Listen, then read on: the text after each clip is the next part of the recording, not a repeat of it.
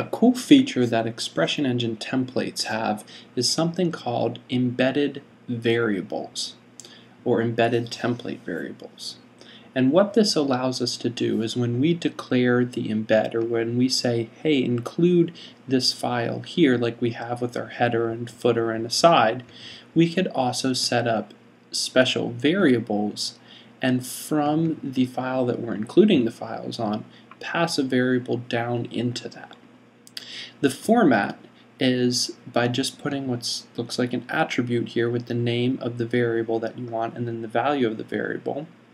And then in the included template you say embed colon dog name or embed colon and then the name of the variable.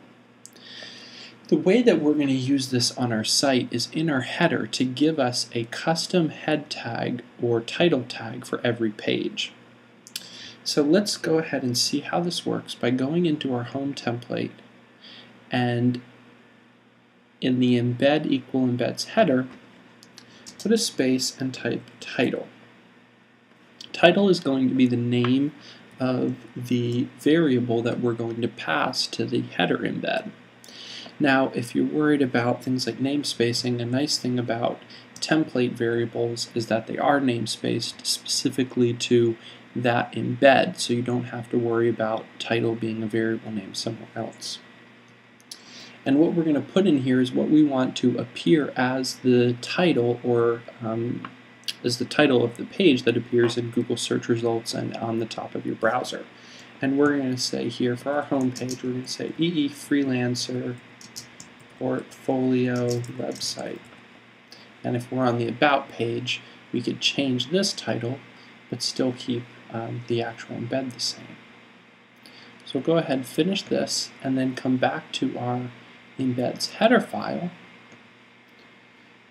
and where before we had hard-coded a title on that would appear for any page that used this embed, we'll delete that and use the ExpressionEngine format, which is embed title, and that will take the variable that we created in the index page and display it here in the header.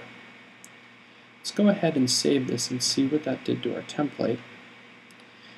When you refresh it, notice that at the top now it says EE Portfolio Website.